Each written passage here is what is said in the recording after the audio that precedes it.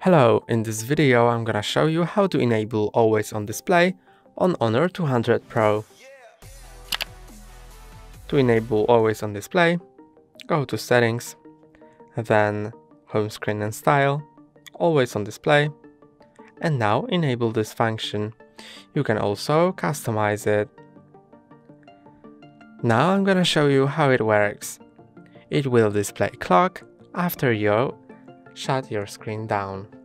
It will display it for a moment and then turn completely dark, and it will display the clock again when you just lift your device.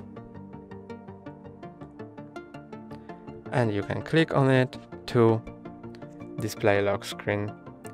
That's all for today. Don't forget to like and subscribe. See you next time.